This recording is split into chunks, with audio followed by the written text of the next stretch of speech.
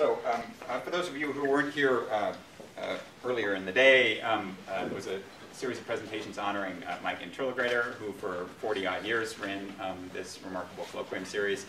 And when I came here shortly after Mark did in '98, one of the first things people said is, you got to go to the Marshette, you got to find out what's going on there. It's remarkable.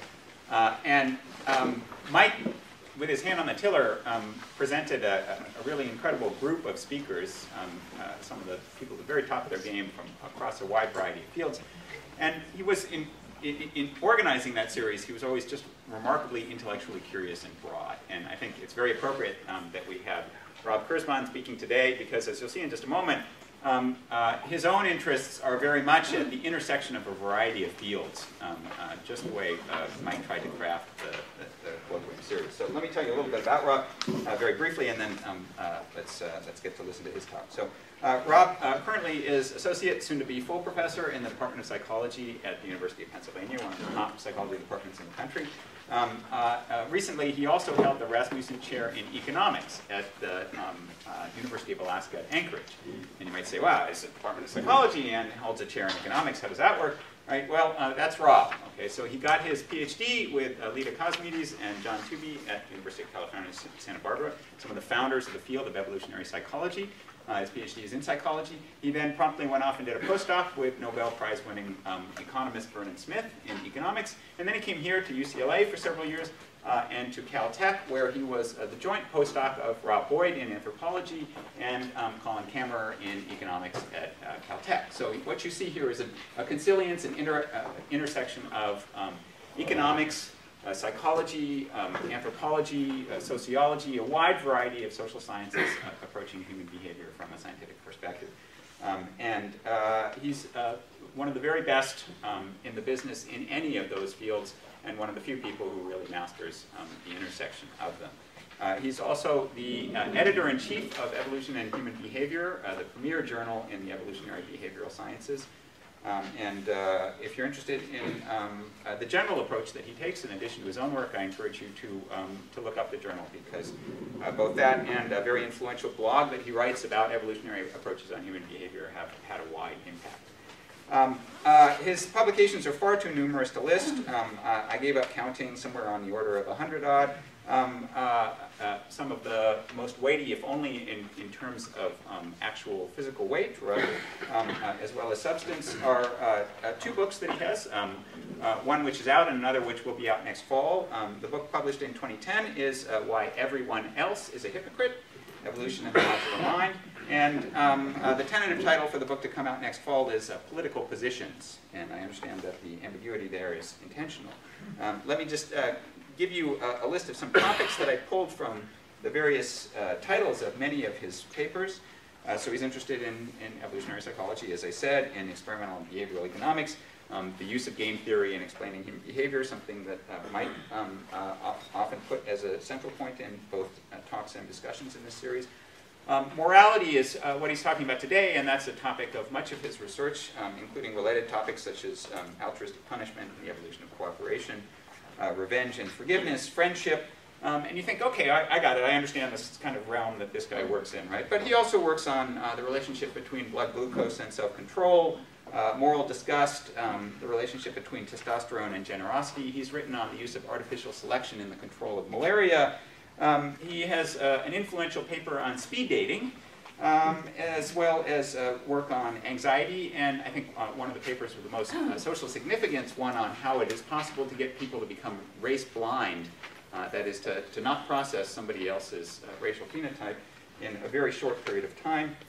Up there with the momentous and highbrow topics, he's also worked on country music lyrics and the psychology of superheroes. So you get a little bit of a picture of who Rob Kurzban is. I think you're going to enjoy the talk. Please join me in welcoming him.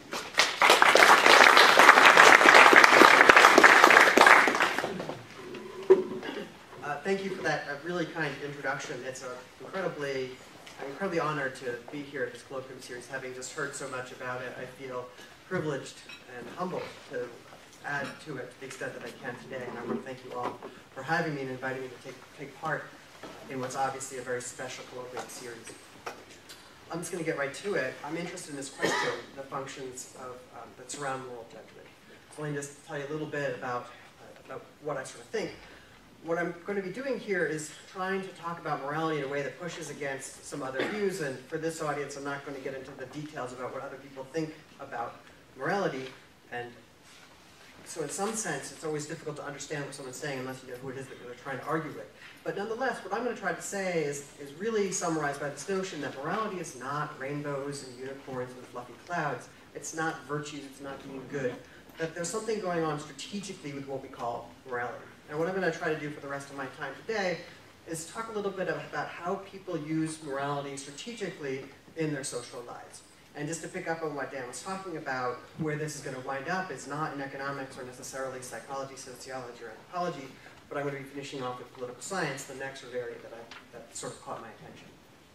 So this is a real basic look. This is how I think about the non-human world. This is a world without morality. So I think that, not that anything turns on it, I think that morality is something which is, in some sense at least, the sense of the way I'm going to use the term, unique to humans, or almost unique to humans. But having said that, there's lots of kind and unkind transactions that occur in the non-human world. So lots of non-human animals and plants are going around trying to figure out how to extract benefits from victims, right? And often in the context of doing those things, these organisms are imposing costs, and organisms are designed to defend against that. So one way to think about this is that organisms are going around trying to get stuff for themselves, even at a cost to others, and you have perpetrators and you have victims, and the problem that perpetrators face is trying to extract benefits and avoid punishment. The problem that potential victims face is to minimize these costs. And so what I've done there is, you probably can't see it in the back, I love coming to Southern California with these little pictures here, because this is a copyright infringement from The Princess Bride, the famous film. This is Inigo Montoya, because my father was about to die. No? Okay. And so this is sort of the revenge icon here. And all I'm trying to say here is that in the natural world, there is violence being done from one unto others, and then revenge is the system that deters violence being done unto you. And this is extremely common. This happens all the time. You see this in dog parks, you see this in plant interactions, and so on. What I want to talk about today is something which I think is not common in the biological world, which is this other thing that humans do, which is quintessentially a third-party transaction, something that organisms do with respect to what other two organisms are doing to one another. So I'm going to use this little green guy here, the moralizer, and what moralizers do basically is they evaluate others' behavior on the dimension of being wrong. They evaluate some actions as being wrong, and under certain circumstances, the social group to which people belong impose costs on individuals when they've done something which fits that category. And what I want to argue is that if you think about other organisms' transactions, they don't do this. In essence, organisms don't really care about what's going on with unrelated individuals who are not either their kin or their allies or somehow have some kind of interest in them. But humans care a lot, and some of the best work on morality has been done here by Dan Fessler and others. So I think this presents a puzzle. The question is, in some sense, why are humans such busybodies? Why do we care what other members of our species are up to when they're not our allies, the people they're damaging are not our allies, and so on? So I got interested in this question, which is, it looks like the human mind consists of a system that's designed to evaluate others' actions and desire that they be punished when they do things that correspond to these wrong acts. And I think there's still this lingering question, which is why? What is the story? Why is it that humans want other people to be punished for doing things like taking other people's stuff, or eating two foods that are in some particular combination, or using a particular word that's prescribed in a particular culture? The list is more or less endless. So that's really what I'm going to be talking about today. Why are humans so interested in what people are doing and want them to be punished for doing various kinds of things? And just to be clear, and this speaks to this issue of what it is that I'm focusing on in terms of the research question, I'm really not interested in the question of why people do nice things. Sometimes when people talk about morality, they're talking about why do people conform to moral rules? Why are they generous? Why do they stop at the intersection when people are crossing in a crosswalk, as one does here in Los Angeles, but one never does in Philadelphia? Right? I'm not interested in that question. I'm interested in this other question: why do people care about what other people are up to and judge them as being wrong and desire that they be punished for doing those things? And this is important because there's some people who talk about morality, and what they're talking about really is that first thing as opposed to that second thing, and I just want to direct your attention to that second thing. The answer to this question, and I'm not going to go through this in tremendous detail for this audience, the usual answer to this question about why people are moralistic creatures typically is located in the notion that humans are social organisms who cooperate towards joint goals. And what I'm going to do is try to suggest that that's not at all what's going on. That that's not the underlying function of moral systems. That's not why we're moralistic creatures. And I want you to think a little bit about one thing that's interesting, and Dan alluded to this in his introduction. One of the things that's really weird about humans is that when we fight with each other in groups, we can switch sides. We can take one side of political conflict or the other side of political conflict. We don't always, but if you look at critters like baboons, if you look at any organism which is organized along kin lines, these organisms, they don't switch sides, they always take the side of their kin. And humans are flexible in the groups that we form. So what I want you to do is imagine a human social group where people have some good friends, some more distant friends, and occasionally conflicts break out in that social group. And other people who are in that social group are potentially faced with the question of whose side are they going to take. I'm not arguing that people always take sides in conflict, I'm arguing that often people do take sides in conflict. So one way that you could imagine that people could take sides is they would always side in a conflict with the person who is their closer friend. And so I just choose based on the closest of my relationship. So, you know, I like Dan more than I like Clark, let's just say. Whenever they get into a fight, I take Dan's side, independent of the source of the conflict. So the important point here is that I'm not choosing sides based on the behaviors of the organisms. I'm choosing it based on my relationship to the organisms. In most social network structures, and there's some simulation data that we have on this, in most social network structures, because of the way that friendship groups are structured, when that occurs, if everyone chooses the side of the person who they're closer friends with, you get a large number of relatively evenly matched fights. And that you can kind of imagine in a social world where there's lots of connections among individuals, that the way that the friendship structures exist is such that you have a network that looks kind of like that. And if you take any two particular individuals on that network, some people are going to be closer to one, some people are going to be closer to the other. And so what winds up happening is that you get large numbers of evenly matched fights. And in the biological literature, generally, when you have evenly matched fights, you have very costly fights, right? So the cheapest fight to get into is one in which one organism is extremely big and powerful and one is really small because the small guy recognizes that it's going to lose and so it retreats. And the big guy doesn't have to pay any cost of fighting, and so in some sense they're both better off. But that doesn't happen when you have evenly matched fights. So the problem with a world in which you choose based on your friendship structure is that the social world winds up having large numbers of evenly matched fights. There's another way to do it, which was what you see in dominance hierarchies in lots of other organisms, which is you could just choose based on the rank. So let's say that Dan is higher ranked than Clark, in virtue not of their behavior again, but in virtue of that ranking information, every time they get into a conflict, I take Dan's side. What happens in that case is that Dan now can get into any kind of conflict he wants with impunity because he knows that as the top monkey, with all due respect, he's always going to win the fight. So this empowers dictators. So from the perspective of third parties, from my perspective, the first solution leads to a large number of costly fights, and the second solution leads to empowering a dictator who then has power over me. So the argument is that these are bad ways for individuals to choose sides. I want you to imagine a slightly different way. Suppose that every time Clark and Dan got into a fight, we flipped a coin and we all agreed, if it's all of us, we agreed if it's heads, we're going to take Dan's side, and if it's tails, we're going to take Clark's side. So they get into a fight, flip a coin, there's 50-50 probability in each case. The nice thing about that is that we all wind up on the same side of the conflict, getting back to the case where you have one really powerful organism and one very weak organism. You have a highly asymmetric conflict in which everyone knows who's going to win and everyone knows who's going to lose. Right? So then we impose the cost or whatever it is. We decide, okay, Dan wins, Clark loses, and the conflict is over. So the nice thing about deciding before conflicts break out that you're going to use a correlated equilibrium, some mechanism which is decided ex ante regarding which side observers are going to take, is that you wind up with highly asymmetric fights that minimize aggregate costs. Now, it's true that you can't decide beforehand who's going to win, and so getting into conflict carries potential cost, but from the perspective of third parties are better off insofar as they don't wind up having the same problems that I alluded to in the prior slide. Now I want you to imagine a slightly different solution, which is instead of looking at the identities of participants, and instead of flipping a coin, what we do is we look at what they did, and everyone sides against the person who performed the action that was wrong or morally prohibited.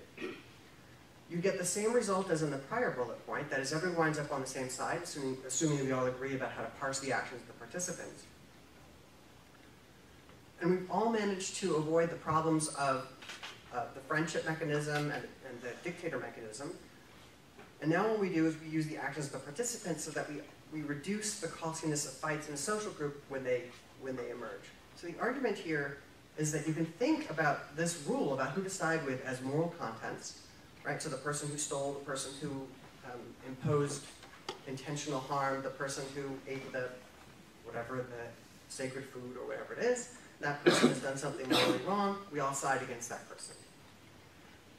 We think, the nice thing about this is that this is sort of the pictorial representation, so this actually ties into superhero work. You can see Wonder Woman is there. She represents all third-party observers. What happens is that Bart Simpson there, he steals Barney Rubble, whatever that is, extremely large pork chop.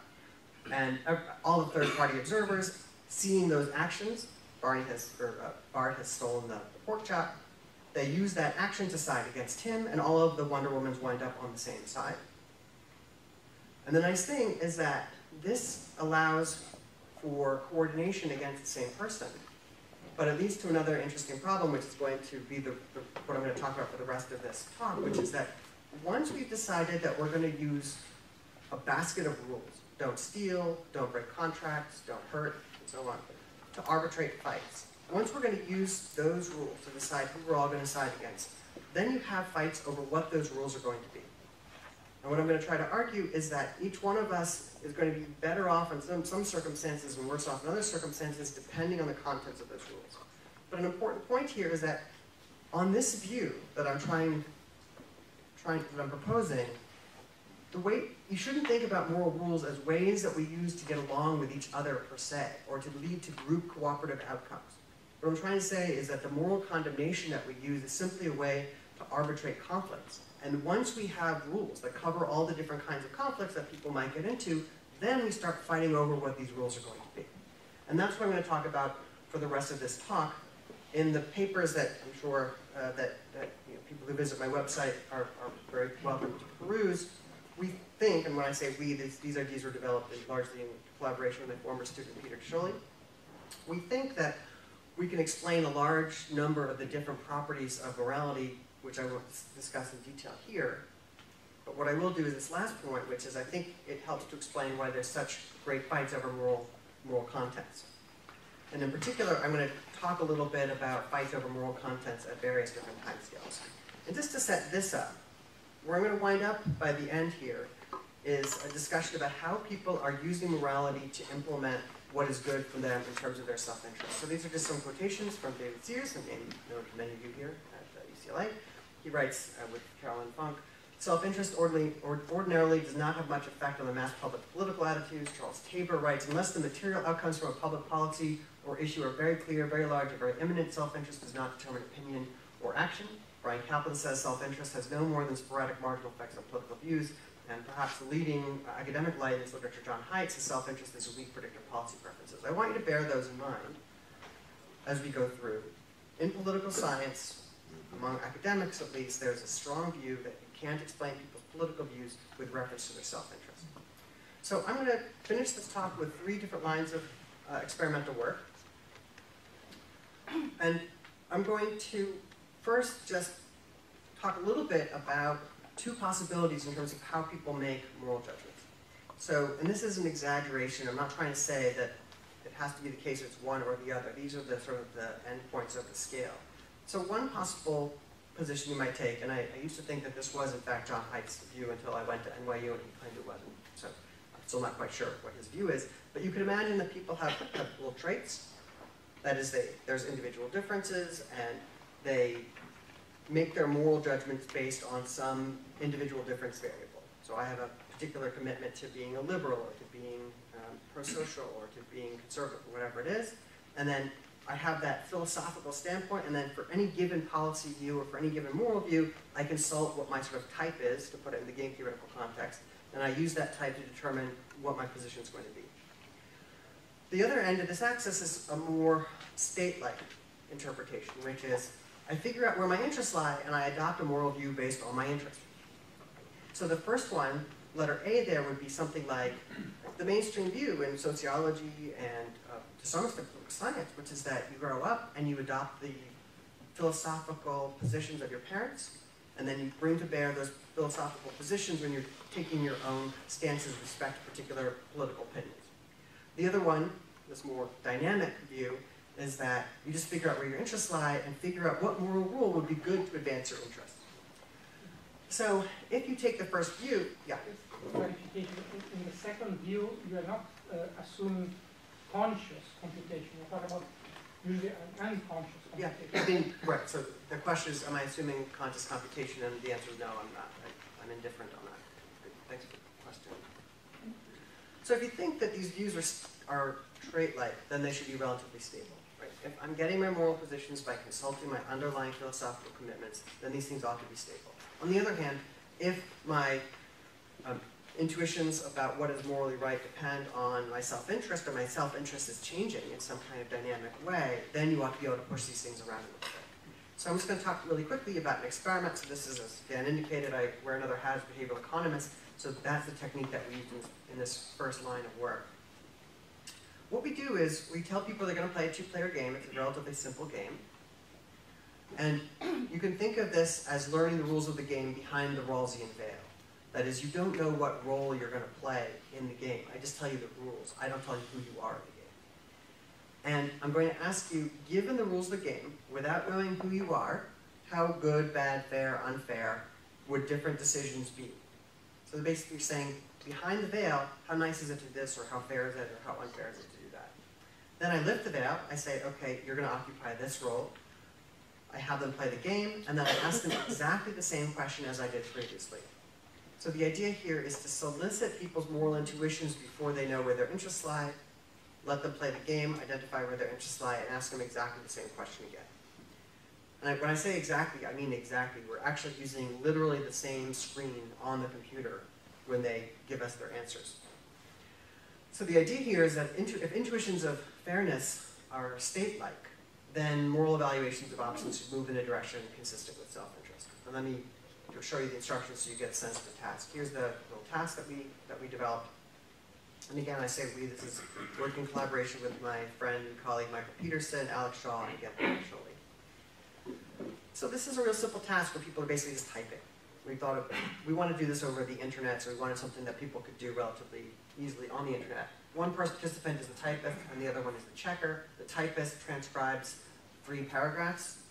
The checker transcribes just 1. So all we've done here is we've produced a world in which one person is doing 3 times as much work as the other. It's not a lot of work. These techniques just last a few minutes.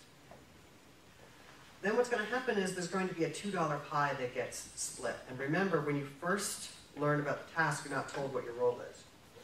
So what we do is we explain the task. Remember that the roles are going to be assigned randomly, but one does 3 times as much as the other. So you could justify the view that the money should be split evenly, given that the roles were assigned randomly. But you might also be able to justify the idea that the ratio of reward should be 3 to 1, given that one individual does 3 times as much work as the other. So we just ask people, do you think it's fair or morally justified to divide the earnings according to work? 75% for the typist and 25% for the checker.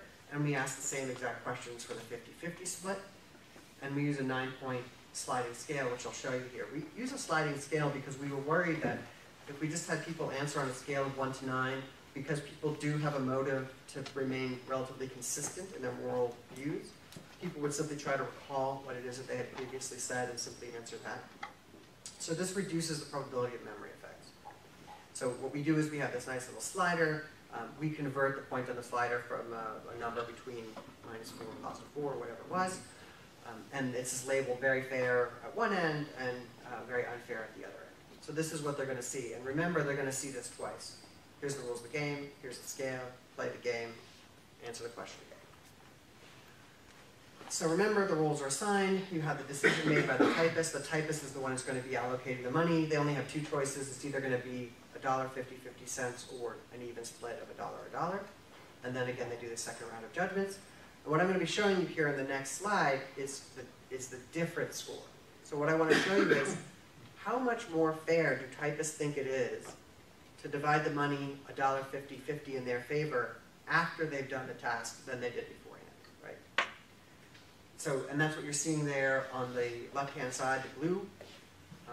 What you see is that typists decide after they've done the task and been assigned the role, it actually turns out the 3-to-1 split is less unfair than they thought it had been prior to the Rawlsian veil being lifted. And they also decide that it's a little bit more unfair. Actually, it's about a full point. This isn't bad for psychological research. It's a 9-point Likert scale. Typists say, you know what, splitting it 50-50, that actually turns out that's not as fair as I thought it previously had been, and you get reciprocal effects for the checkers, although they're a tiny bit smaller. So the moral of this story is that hardworking typists come to see the 50-50 split as more unfair after the veil has been lifted. So their view about what is fair and unfair depends on where their interests lie once they figure out where their interests lie. All of the action is in the typists who make the choice to choose to split the money 3-to-1. So if you just look at the typists who were even splitters, you don't see the same effect. That's 13 of our 47 typists. So the bulk of our typists do split the money 3-to-1 in their own favor, and you can see the raw values there. They're moving about a point on the scale, and the same thing is going on there for the wrongest judgment. So in other words, you have to look from this. You would say it helps to actually engage in the behavior which is self-benefiting. That seems to be important in driving the effect of the change in the moral views over the 3 or 4 minutes the experiment takes place. We ran a between subjects version just to make sure there wasn't something funny going on. In some sense, we should have run this one first, because this is the one where you would think you'd be most likely to get the result. We ran the prior one thinking that we weren't going to be able to move people's judgments about fairness in the space of 5 minutes in this task. So it was sort of like, we thought that was the more aggressive method, and we got it, but we thought we'd backtrack. So I'm presenting this to you not in the way that is necessarily logically most coherent. This is the less interesting finding. But it does respect the way that we actually did the work. So what you see here is that this is now where there's no pre-evaluation of the fairness or versus unfairness. We just assign people to their roles, and we ask them which way do you think is fair or unfair to distribute the money. And not surprisingly, these are quite large effects. So typists think that it's quite, you can see there, it's quite fair to do a 3-to-1 split. Checkers don't think that's the case, and the same thing you see for morally wrong. Right? So basically, I think that the decision that benefits me is pretty fair, and the decision that doesn't benefit me is less so, right? Which is less surprising than between them and within subjects. We did another control where we had equal work, and here, not surprisingly, the 3-to-1 split is viewed as unfair by pretty much everybody, but after the veil, checkers now really think that the 50-50 split is the fair thing to do, so they go even further along this dimension. So, again, not terribly surprising, but at least consistent with this idea that people that people are drawing their moral views about fairness and so on in a way that corresponds to where their interests lie. So checkers come to see a 75-25 split as more unfair after veil has been lifted, again, not particularly surprisingly. So the summary from that is that what people say they think of as fair or morally wrong is quite labile and quite dynamic, and moves in a way which is completely incomprehensible in the context of where their interests lie. What we think is interesting about this line of work is how small a time frame you can get people to shift their moral judgments around. What I want to do now is transition to another sort of time scale. This is work by Michael Peterson and some of his colleagues. He's Danish, and they had access to the Danish election survey, which is, as you can see, 586 people. And one of the measures on the scale is this one here. Many of the unemployed don't really want to find work, and too many get social welfare without needing it. You can think of this as more or less something a little bit like support for increased or decreased welfare. And this is Denmark, so they care a lot about the world. Not that we don't care about the welfare state, but they care a lot about the role of the welfare state. And Michael Peterson said, as you heard from Dan, I've gotten interested in the role of blood glucose for reasons that are not particularly important. But one of the things that they were able to do is ask what seems like an odd question at first, which is, does your position on the social welfare transfers depend on whether or not you just eat? So right now, you've got many people in here just have the opportunity to eat lunch, even if you didn't eat lunch, you probably ate lunch somewhere. I'm about to show you some data that suggests that it's fairly likely that your views about the role of the federal government in moving wealth from wealthy people to less wealthy people have changed dynamically just over the last several hours. So and the argument is as follows. When you're hungry, it could very well be that you want to encourage the world to be one such that other people think it's a good idea for people to share stuff. Right? So organisms who aren't doing too well are better off in a world in which outcomes are leveled by taking from the rich and giving to the poor. Conversely, organisms who are doing quite well, who are satiated, right? They're doing well enough that they sort of feel like, well, maybe the world should be one in which everyone gets to keep their stuff. That's the fair thing. So in the first case, you become egalitarian because you're in, at least for an acute moment of time, you're in need. And when you're not in need, you think property rights are a good idea. People ought to be able to keep what they have because I'm actually doing pretty well. So he had this idea, which I grant is an aggressive hypothesis. But all he did was he took the survey data from people who had eaten lunch and people who hadn't. It was time stamped. So he was able to look at people who had taken the survey between an hour or so before the traditional lunchtime and an hour or so after.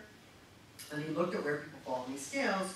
And what he finds is, just as he predicted, that people change their views on egalitarianism depending on when they took the survey. So as you become there's a negative sign there, which is the right sign, which is to say, as you become less hungry, you become less inclined towards egalitarian Danish social welfare transfer policies, right? So you start to like the idea that people should keep their stuff and the government shouldn't take your stuff as you become more satiated. So maybe that was could have been a fluke, maybe there was something funny about the sample. So what they did is they brought it into a laboratory. So they took 100 people, and those people were asked either to drink Sprite or Sprite Zero. So Sprite Zero has an artificial sweetener, so there's no glucose in it. They do measurements pre and post, so when they arrive, 10 minutes after drinking and then before leaving, and now they can ask whichever questions they want in terms of social welfare. So for example, we should increase the benefits which social welfare recipients receive. That bottom picture there, by the way, that's just the way you measure glucose off the blood. And so again, the prediction is that the people who have had the glucose should be less inclined towards egalitarian social policies, and the statistics here don't matter. I put the reference up there, QP, 100 days blood glucose levels and strategic signaling of political attitudes that corresponded pretty closely to when the second Hunger Games movie came out. But the point is that whether or not you get the sugary beverage versus the non-sugar beverage influences, not surprisingly, your level of blood glucose. That's the first arrow, the 69 there. And then again, not a huge effect, but having more blood glucose leads to diminished social welfare support. Again, experimental evidence in favor of the view that something surprising like the amount of glucose circulating through your circulatory system is influencing your political views in a way that's comprehensible in the context of this argument regarding your interests. So just to sort of set up this last piece, again, I wasn't sure who would be attending. There are some people here at UCLA who are quite wedded to the view that self-interest doesn't matter. So this is a quotation by Kinder in 1998. When faced with affirmative action, white and black Americans, typo there, come to their views without calculating personal harms or benefits.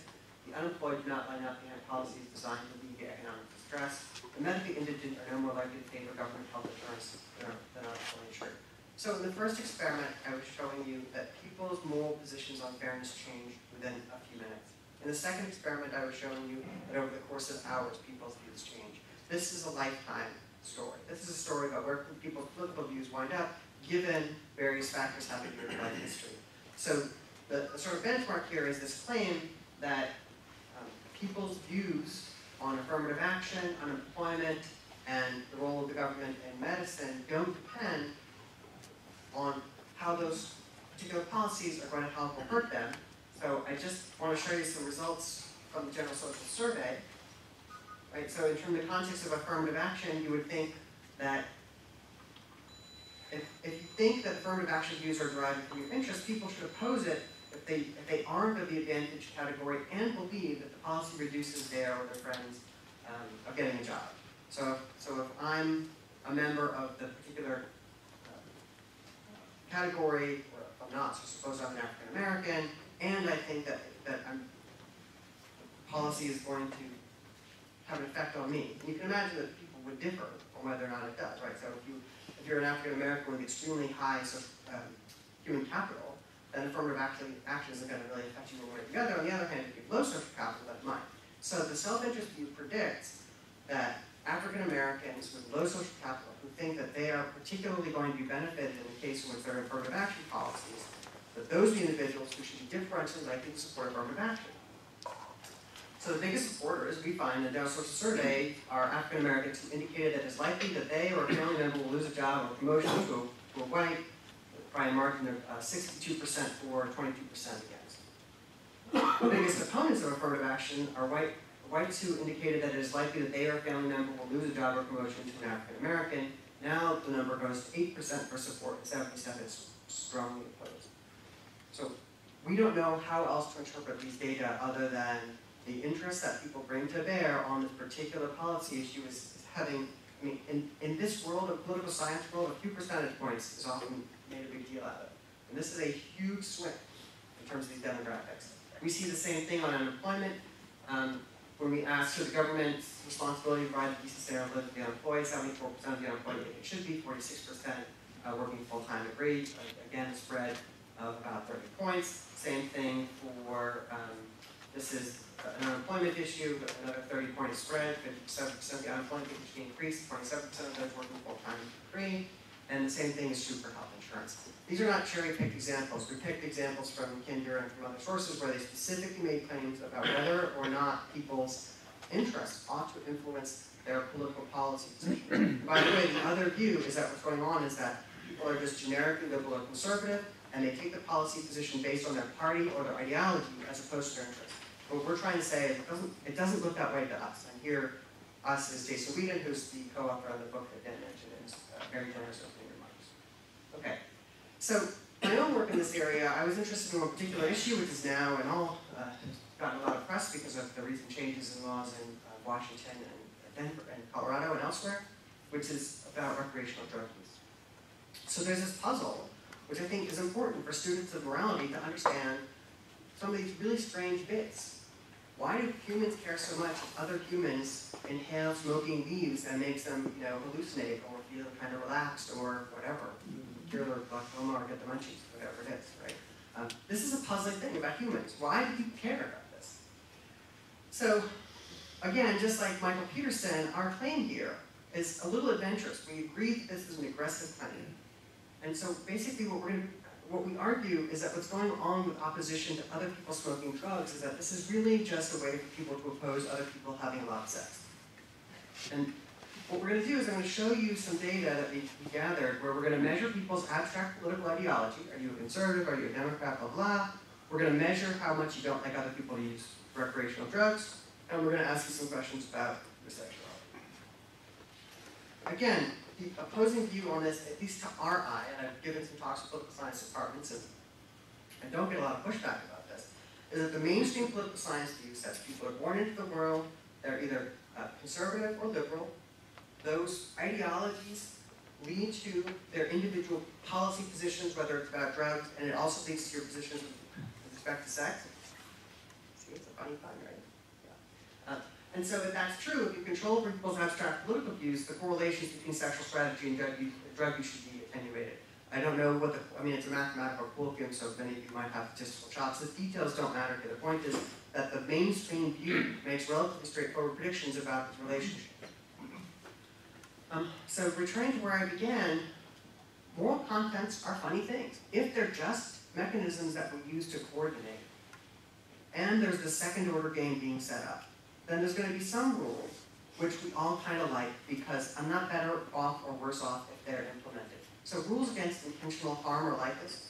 If there's a rule against intentional harm, it's true I can't knock Dan over the head and take his stuff, but on the other hand, he can't knock me over the head and take my stuff. That is, if we do, we get punished. So that deters harm. And anybody who can be harmed benefits in that rule regime, and that's just everybody. We refer to these as Rawlsian rules because more or less they affect everyone equally. That's not exactly true when it's close, right? So if you're a really big guy with a gun, then you're not protected by the rule as much as a little guy with that gun. But roughly that's true. But there's some rules which are really asymmetric. So when Napster came out, right, people who were really opposed to this idea that people should be able to facilitating the movement of digital music with the record companies and the bands, right? Because they want a rule regime that says you can't steal music. People who consume music want a rule regime that says, you know what, information should be free. Information should be free. It sounds great when you say it out loud, but it also basically means I want to be able to take people's stuff, right, without paying for it.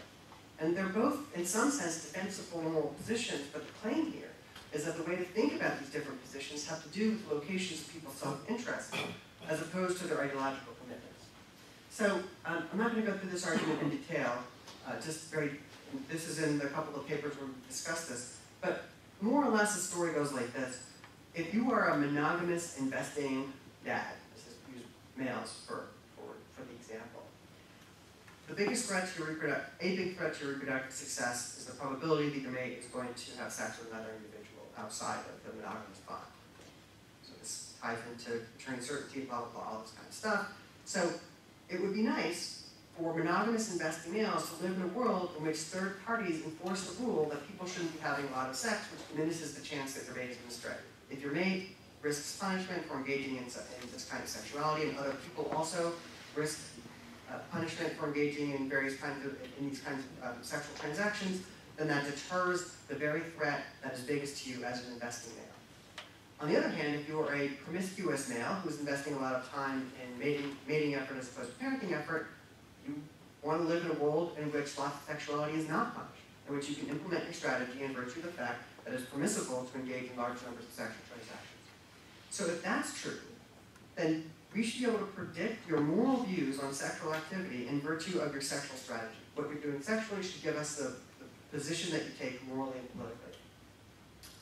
So we know that people, that as a fact about the world and a matter of what people's beliefs are about the world, that there are links between recreational drug use and promiscuity. Right? So when people think about what's going on with recreational drug use in this country, they think about the 60s and they think about lots of sex. Right? And so what that suggests is that if the model that we're proposing is right, this model, which is that the sexual items are essentially measuring people's self-interest. So these are items like, how many partners have you had in the last 6 months? Is sex without love okay? Essentially, we're measuring whether you're using a promiscuous mating effort strategy or an investing or parenting strategy. Right? That's the uncaused cause of the model. The prediction is that that should relate very well to your drug attitudes.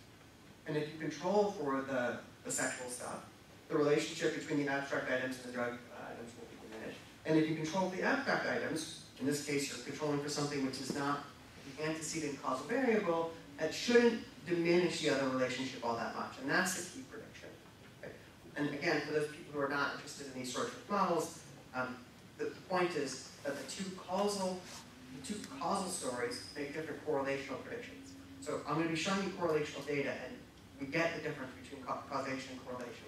I promise you, we understand that relationship. Having said that, if you have a causal theory, you are required to make certain kinds of predictions about correlations, right? So because once you have causality, it's going to lead to things happening in the real world that are correlated with each other, right? So if you have a theory about raindrops, if there's no relationship between rain and umbrellas, you've got a bad theory about what keeps people dry. Okay. So these are the things that we measured: opposition to drugs, religiosity, again, sociosexuality, which is going to be a big part of our story. A bunch of other stuff. You can imagine what we were interested in. Basically, we're trying to quantify ideology, where you fall on these political measures. We're trying to quantify your sexual strategy, and we're trying to quantify your opposition to drugs, which we do in the most straightforward way we can think, which is just to ask about your opposition to recreational drug use. We say a person is going to use everything from aspirin to cocaine. Is this morally wrong? Should it be legal? Which is literally just asking the question. There were many things that surprised us in these lines of research. I just want to be kind of forthright. It turns out that people who are opposed to people using cocaine are also opposed to people using echinacea and aspirin. We don't really have a good story about this, except we don't really have a good story about this. So these things load really heavily on each other for reasons that surpass understanding. But the good news is that we didn't really need to do anything fancy with the analysis, because we just basically got one drug opposition measure and it gets everything. So it's really strange. Okay. So we, just like everybody does, just mostly to annoy our friends in anthropology, we first used undergraduates in the United States. Using another sample, we got people across the nation. So these are users of Amazon's Mechanical Turk. This is just a way to get data from a better somehow than just student population. And I will be showing you some data from other countries as well, so that, again, it doesn't throw tomatoes at me. So these are the raw correlations. I know those are small. All you need to know is that the biggest predictors of people's opposition to recreational drug use are their sociosexual orientation, their measures of how disgusted they get about various kinds of sexual transactions, and some political issues that we ask them with respect to sexual transactions, so prostitution and so on. So the best predictor in the undergraduate sample was sociosexual orientation. So if you want to know someone's views on recreational drug use, but you're shy, you don't want to say, hey, how do you feel about legalizing marijuana? Instead, you can just get at the sociosexuality construct and say, hey, how many sexual partners have you had in the last 6 months? So that'll save you some embarrassment. So remember, the key prediction here is that if you control for the non-sexual stuff, we shouldn't see diminished relationships in the relationship between the sexual stuff and drugs. And again, these things, they do diminish a little bit, but not all that much.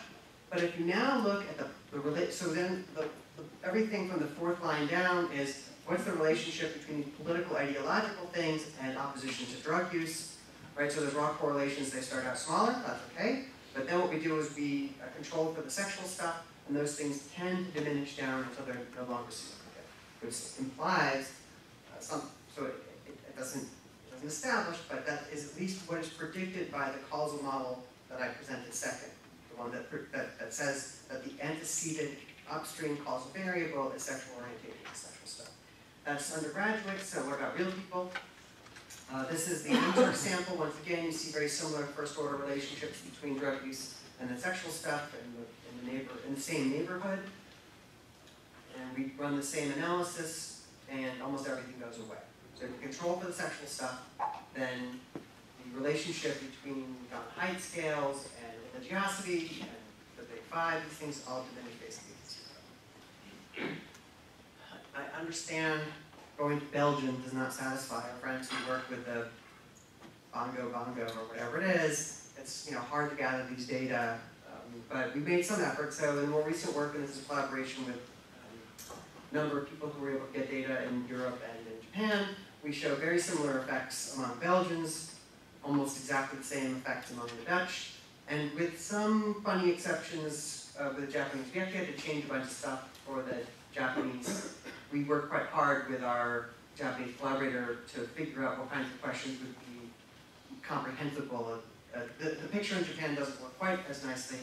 The first order correlations behave relatively well, but you can see there that if you control, for example, the non-sexual stuff, the sexual disgust item goes away. The details here are not too important. At least we have some evidence that it's more or less behaving in a way that's relatively similar to what's going on in the United States. So, what I've tried to persuade you of is a couple things. The first thing is the way to think about moral contents. We think it's profitable to think of them not as ways that cultures arrange themselves to lead to cooperative outcomes. And I slowed down to say that because this, I would argue, and people in the front row here disagree with me, I believe that many people in and around the kinds of disciplines that at least I travel in take that view, that moral contents are for leading to group-wise cooperative outcomes, whether that's in virtue of a genetic selectionist argument or cultural group selection argument. That has been, I take it, more or less one of the, I think that it's fair to characterize that as the predominant view, at least in some sectors. Our view takes the position that moral contents, rather than thinking about them as ways to get to group-wide optimal outcomes, is that they're just coordinated equilibrium devices. They're ways to get everybody on the same side when conflicts emerge. Now, I also want to rapidly concede that our model, just like some of the models that one sees in the work of people like Robert Boyd, Pete Richardson, Robert Boyd was here at UCLA up until recently, we expect similar epidemiological effects. So if it's true that there's multiple equilibria, and it's also true that some of these equilibria do have better group-wide outcomes than others, then over time, groups with better norms should get bigger, richer, stronger, faster, and so on. I totally concede that point. And I also concede, and I've said this publicly before, I'm happy to talk about, as an empirical matter, what are the differences between the kinds of views that you see in people like Boyd Richardson and the ones that we're endorsing, how to distinguish these kinds of things. We think that one thing that is puzzling, if you take a relatively hardcore view of Boyd Richardson, is how frequently social welfare destroying norms seem to recur and persist. So prohibitions on interest, prohibitions on mutually beneficial transactions, all sorts of non-consequentialist moral judgments.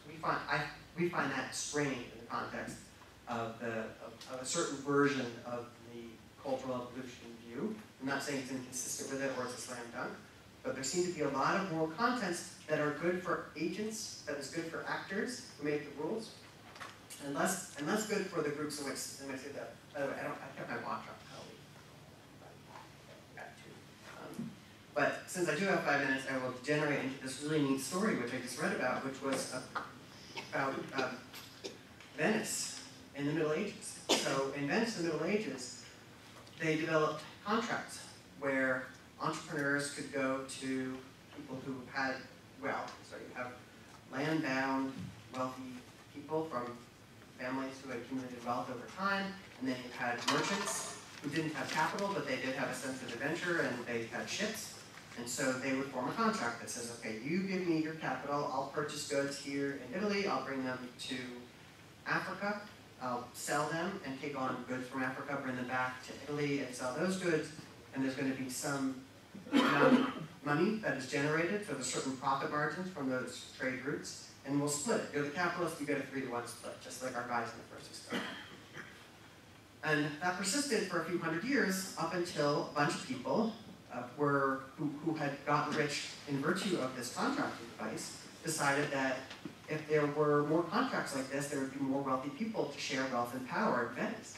And so they decided a good idea would be to prohibit the formation of these kinds of mutually profitable transactions. So they said you just can't make contracts like this. And it had exactly the effect that they intended, which is to say many, many fewer people wound up getting wealthy, taking advantage of what Venice had done to that point. And those individuals who were in power managed to stay in power by suppressing these mutually profitable transactions on the part of capitalists and potential merchants. And this is why Venice is not today financial capital and economic capital or what have you. It's a place you go to buy a cute little glass fish if you're a tourist and go kind of in a gondola and see what's going on.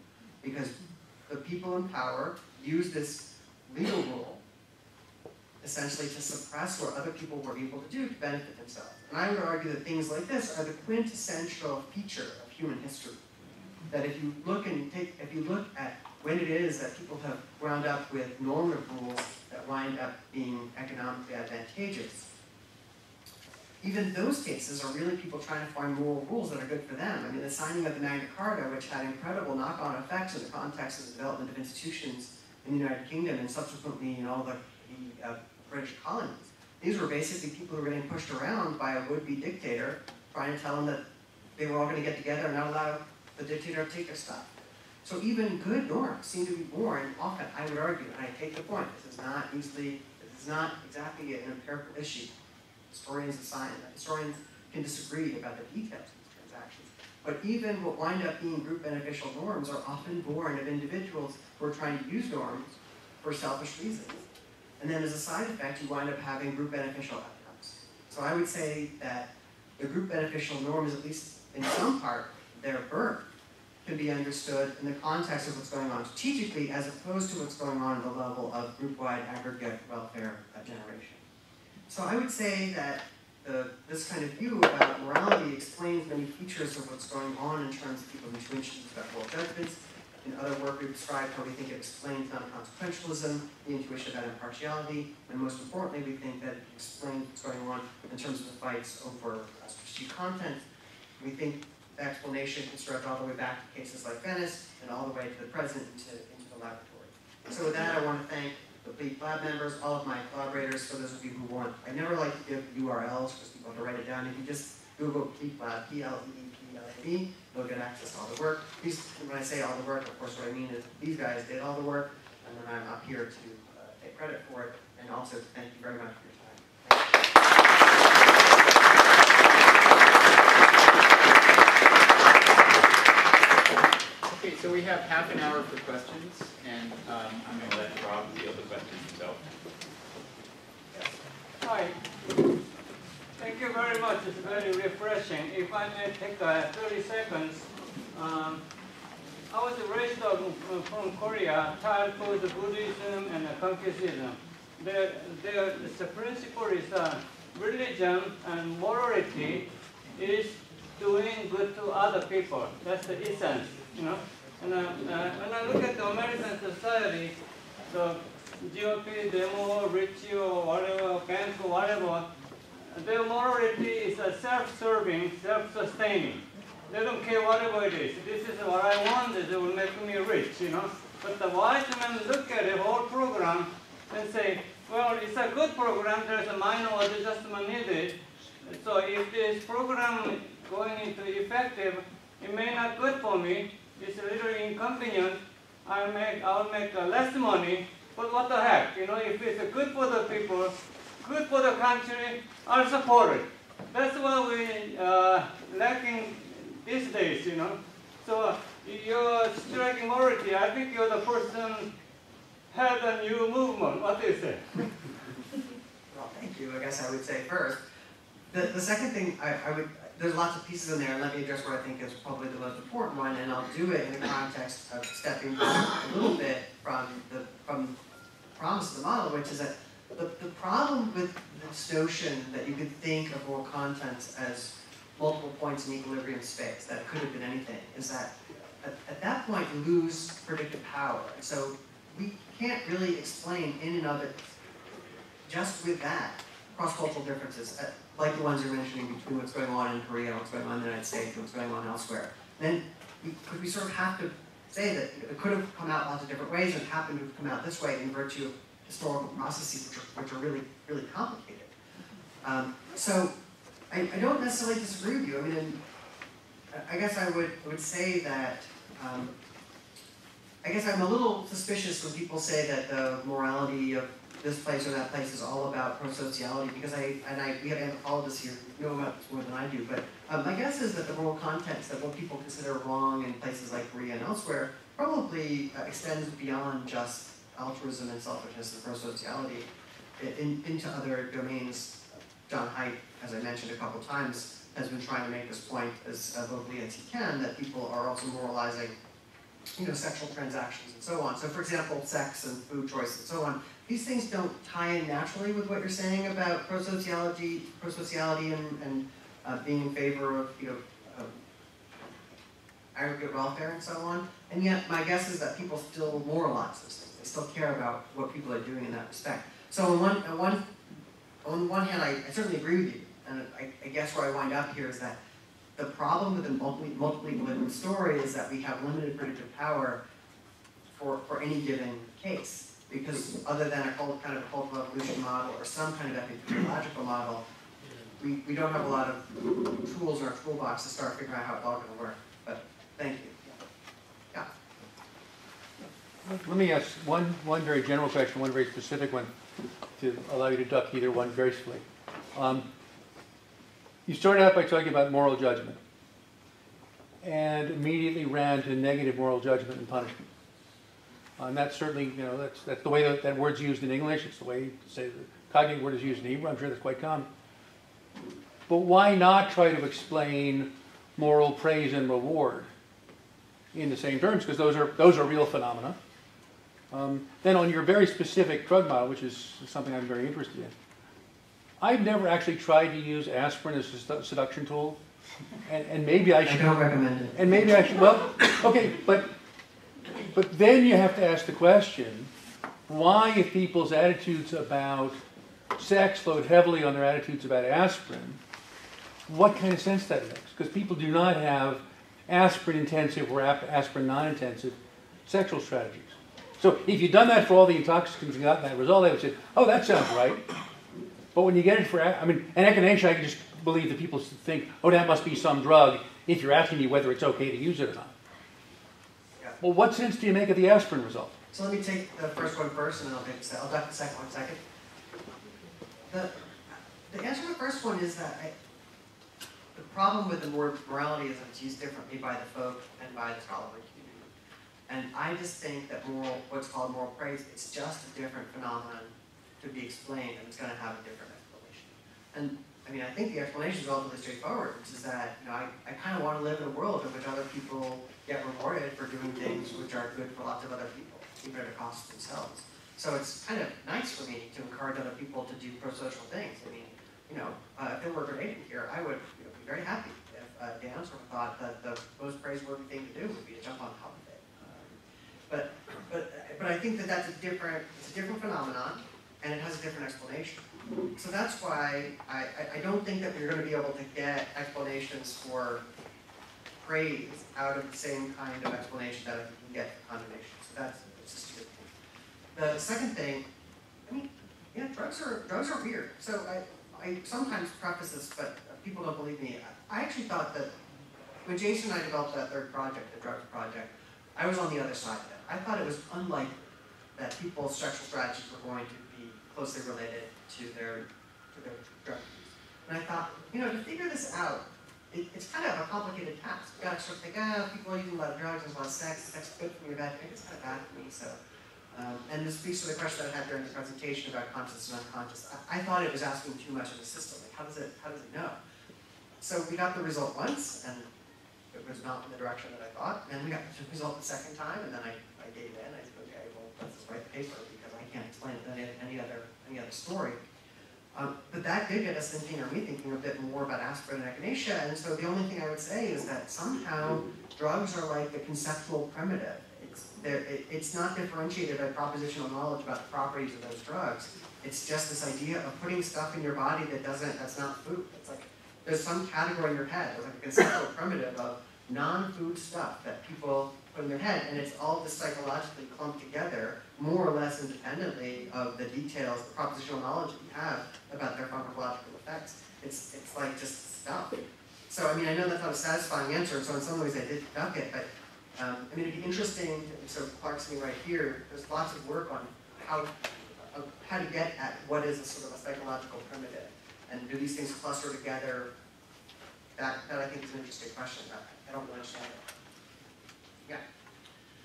I wanted you to clarify the idea of self-interest for a minute in your work, and I'll preface that by telling you this little story.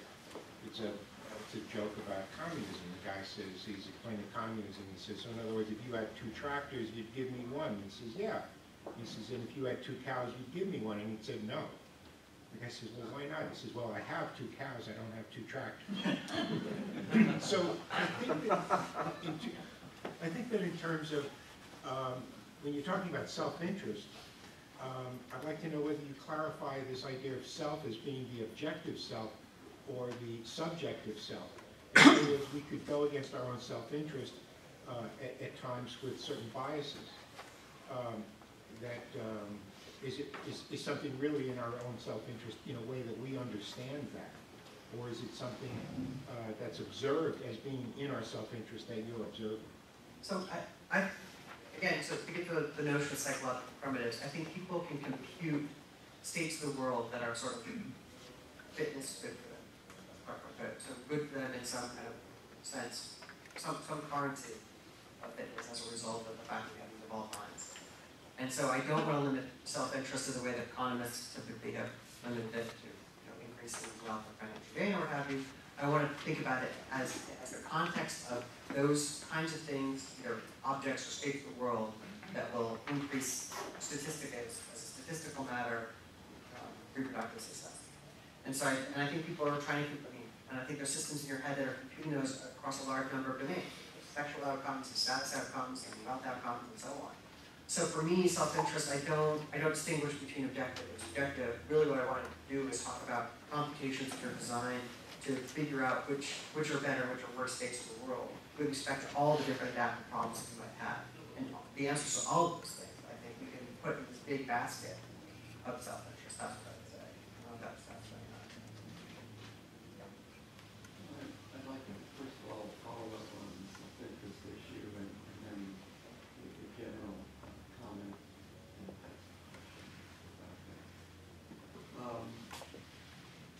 Is the analogy, is the situation I'm now constructing out as to your type of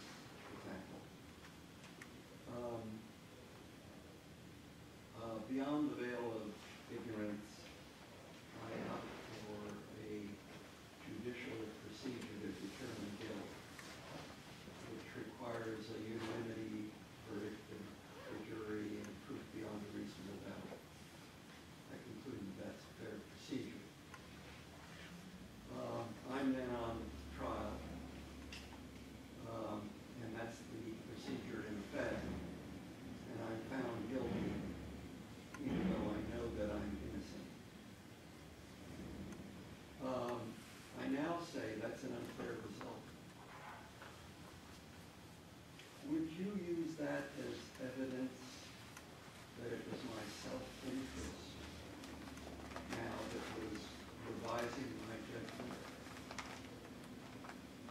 Did you want to ask your other two things? Well, Circle back the to others are much more complicated. More complicated than that. Yeah. Well, I'm not sure I would put it that way. I wouldn't have said it's evidence. I would say that's the kind of thing which I would expect based on these kinds of ideas. So you should, right, so again, behind the veil, people should be in favor of lots of different kinds of procedural justices, as long as you're behind the veil.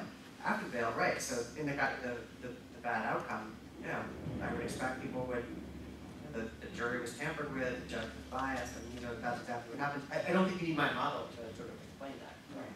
Well, I think what's concerning me is this. There is a distinction between procedural justice and substantive justice. What I know is that I did not deserve the verdict that I got because I'm innocent. Even though I proved the procedural process, it's not self-interest that has shifted my perspective. My perspective has remained the same. It's now it's supplemented by my reference to substantive justice. And that's what I think is taking place in the typhus case. It's not the self-interest. It's what's come into play is a different notion of justice. It's like the difference between procedural justice in the law and justice guided by desert. It's not strategic. I'm not sure how to respond to that. I mean, so even if you think that, even if you want to make this distinction, surely in either case, what's driving your position with respect to the procedural justice or any other sort of justice, one is still located in where your interests are. But if you didn't get the outcome that you like, the notion of liking just is a commitment to the notion of interest, right? It seems to me It's my judgment in the case is not guided by my self-interest when I conclude that was an unjust result, even though I agree that the procedure was fair. There are two types of justice involved here. One is corrective justice, and the other is procedural justice. You can't infer that it was self-interest that was motivating me. What was motivating me was the sense I'm innocent and I've been found guilty. I certainly think the procedures were just, but they made a mistake.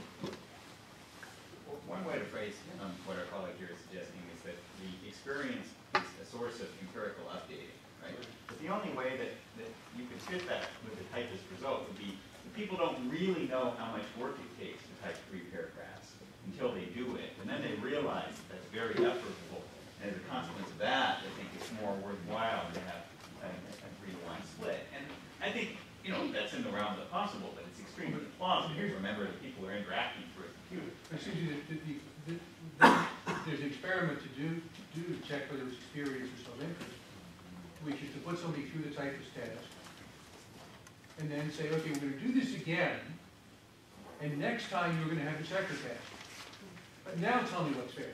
So you have the checkers haven't, the checkers changed their position.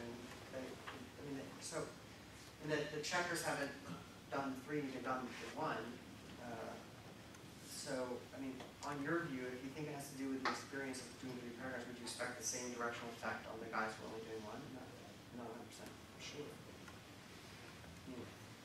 But we remember also that we had the tween data. So right. So I mean, consistent with his suggestion, it would have to be that you don't realize how difficult it is to check until you've checked, and then you say, oh, checking is a very demanding task. Checkers deserve more, right? And again, I just don't find that a plausible argument empirically. Yeah. It may very well be that self-interest plays a role in lots of the contexts that you're referring to. All that I'm suggesting is that in this particular context, what one has is a conjoinder of 2 different kinds of issues of justice. Well, let me ask you this. Suppose you go to trial and you were found innocent for something you actually did. doesn't your view suggest that you're really irritated at that point because you know it's a factual matter that jury got the wrong outcome? I'm going to go out on a limb and say that never happens. No one stands up after being found innocent and says, you fools, like, the procedure was great, but you got the wrong outcome. And that little thought experiment tells you it's got to be that self-interest is driving the difference between those two cases, found innocent by accident. What judgment is the person So if someone is incorrectly... who's found that the jury made a mistake, that he was in fact guilty, what judgment is being made that's driven by self-interest? You're claiming after the fact that, that you're suggesting that the person is negative or reacting to the verdict in virtue of something other than the procedural justice, objecting to the outcome. Does that outcome as bad? And I'm saying no one objects to the error as long as the error is in their favor. That's not true. So people stand up and say, you fools, I actually killed the guy? No. I think what you're leaving out, and the discussion generally is leaving out the concept of self-condemnation. That's precisely where one's conscience may come into play. I think there are other questions still. Yeah, let me move on. Yeah. It's related to my question. With regard to his point, you make a big deal in your book about humans being the most social of animals, so that we engage in many behaviors that are very costly to ourselves to please others, to retain membership in groups, whether it's families, friends, or larger groups. One of the ethical norms that we have, at least in this country, is you're innocent until proven guilty. If it were possible to stick in another person's mind the fact that he was innocent, would that other person who was not guilty not say that was an unjust result? That's a social context that we don't want that imposed on me, that innocence should be found guilty. In other words, we start with a moral premise to try and avoid that situation. And it's because the information content in the jurors was not the same as in his, and that the defense was not sufficient to transfer that information. If people really knew that he was not guilty, they would find the result unjust. That's not a self-interest. That is a social interest. And so extending my argument this way, in the book, you talk about a situation unlike the typing situation. Both sides know that there is an option for the decider to take $6 and give $1 to the other side, or 5 and 5. When both sides are aware, the result is usually 5 and 5, which is the socializing of the human animal. We don't want to be seen as being unfair. But in the work situation, the unfairness comes because it's clear that somebody's put in more effort than another person. So my question is, ideologically, is part of the problem for the polarization that we are stroking different friendship groups, and those moralities then start fighting each other. So that the moralities are frequently a consequence of socializing processes where we want to maintain group membership. Okay, there's a lot in there. So let me take that last piece and try to address it a little bit. So let me do it this way. So Brett, one way to read what I'm saying seems to fly in the face of the kind of coherence one sees, for example, of political parties. And I absolutely think it's true that, and this is in the upcoming book, especially for issues which don't really affect the individual all that much, people are relatively happy to adopt the moral, political, ideological position of their fellow coalitional members. So, people who are in rooms like this one, hyper-educated, white, high social capital Democrats, big T. they do wind up breaking left on affirmative action in no small, according to our view, in no small part because that makes them good coalition members with the African American component of the Democratic Big T party. I can see that. So, and I'm happy to say it. So our prediction would be that kind of adoption of a political view in virtue of one's group membership, that should be strongest in the cases in which the individual in question doesn't have a relatively clear self-interest at stake. And the place to look for that are where people deviate from their party platforms. So where you have subgroups that are deviating from a particular plan.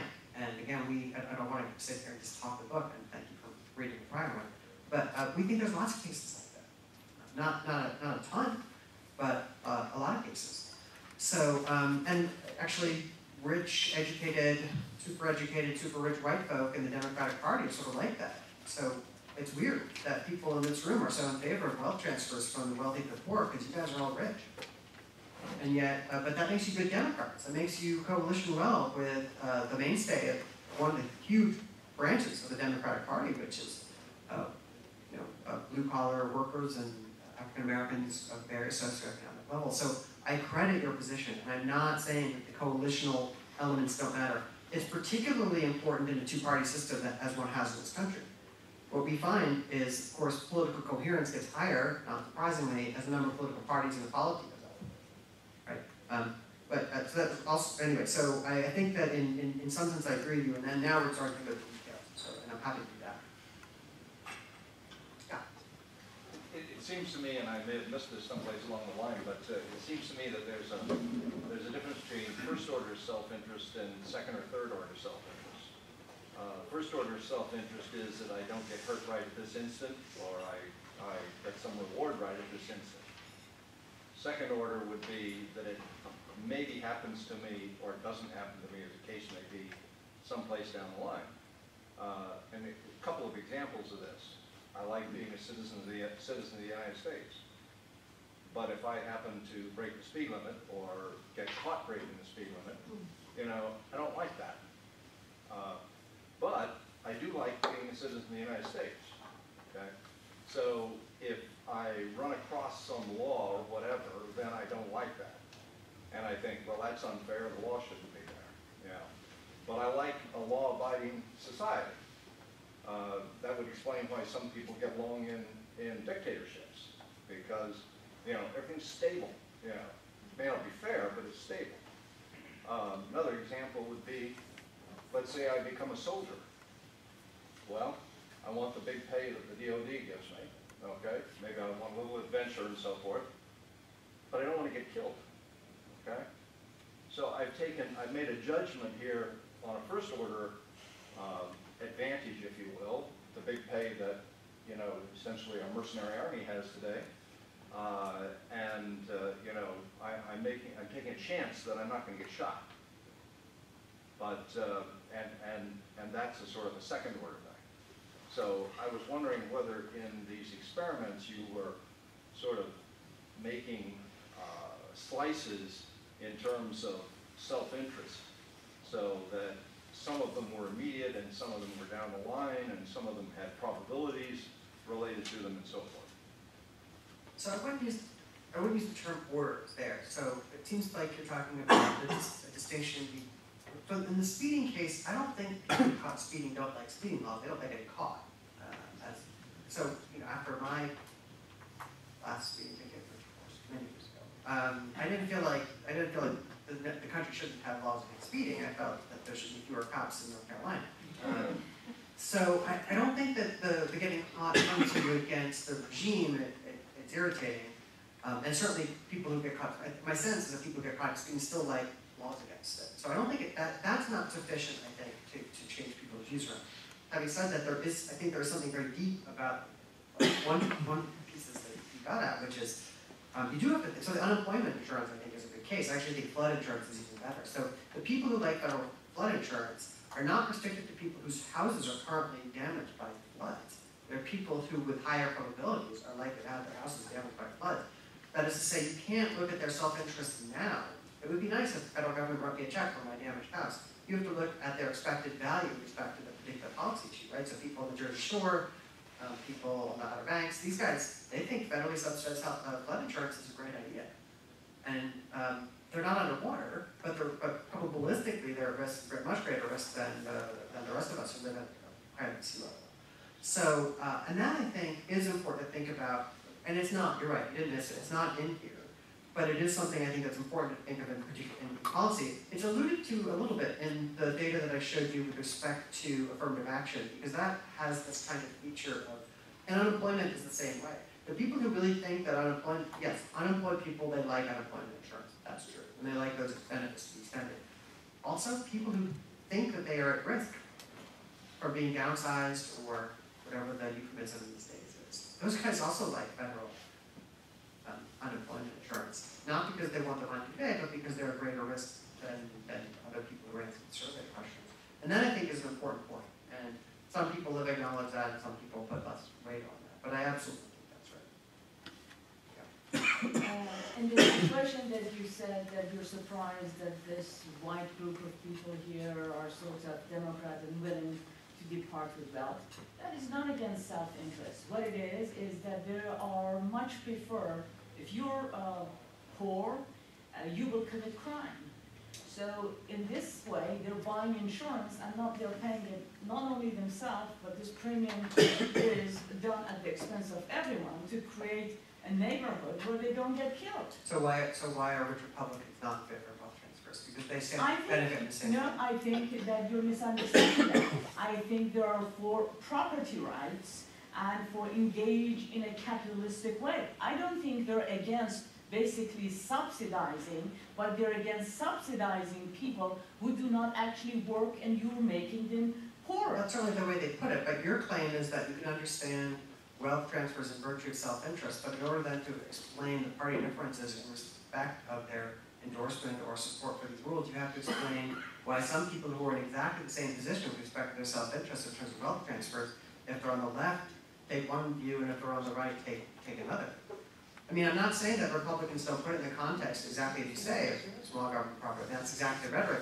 Our point, what we're trying to do, and this we use now Jason, is try to say, all we need to do is look at a relatively small vocabulary of your demographic properties, and you can pick out what your position is going to be, and all we need to do is look at the demographic properties and speak to the issues of your self-interest, and then we add on a little component which has to do with the fact that Democrats are this weird, unholy, Mongol little monster that couples together extremely diverse polities. And then we think we can get most of the diversity of political opinion. All I'm saying is that I take your point, that there are lots of different reasons why different individuals ought to have positions with respect to wealth transfers and so on. But if you find that this clump of people has this view and this clump of people has this view, and yet they have the same features in terms of, for example, their income, then you need to have some other variable which explains why it is that these guys come out on this side and these guys come out on the other. You can't use the fact that they, right? I mean, so if it were just that rich people are better off and a whole fewer poor people, then everyone who's rich ought to favor wealth transfers. But that's not what we find at all. We find rich Democrats, this is a slight exaggeration, but rich Democrats do and rich Republicans don't. They're not that different. They're both living in the United States, aren't they? It is sort of a balance of power. There are minute sort of differences to differentiate them and put them in a networking group of people. So it's a very minor sort of differences. They're not major differences between really Democrats and Republicans. They're minute in the big scheme of things. Well, I'm not prepared to make a claim about how one should characterize those party differences, the magnitude of the differences as whether they're large or small. I mean, but they're all self-interest, is what I'm driving at. Well, then we're in agreement. So that's sort of the point. I am glad you're here and saying it, because I always am in debates with my colleagues who say it's not self-interest. We are better people. You're not better people. You're always working in your self-interest. Well, right. So the mainstream, I mean, as you said, political science colleagues I tend to interact with, take with you, and I'm sure that there's quotations which exactly articulate. I agree with you. I'm afraid we're out of time now, so although there are additional questions, I'm afraid we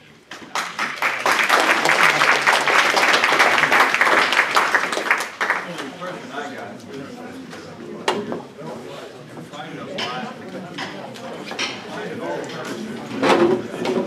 Everything